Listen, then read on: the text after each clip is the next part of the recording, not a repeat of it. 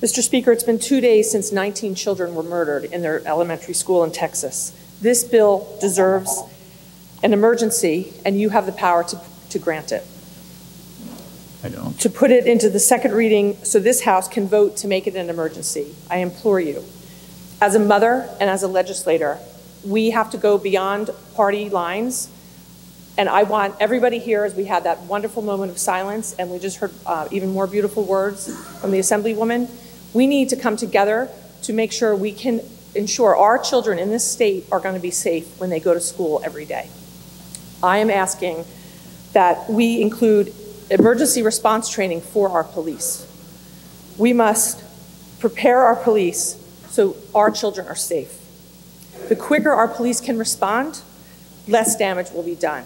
We all witnessed what happened in the aftermath of Texas. There were many missteps taken, and that's why all those children and those 2 teachers lost their lives.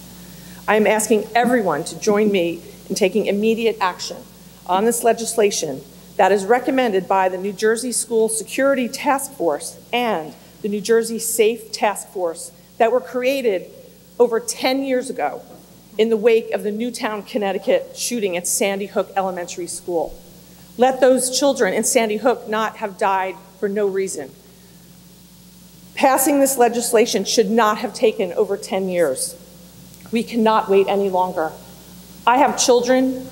I'm sure many people in this room have children, grandchildren, nieces, nephews. I can't imagine the pain these people are going through having to bury their children.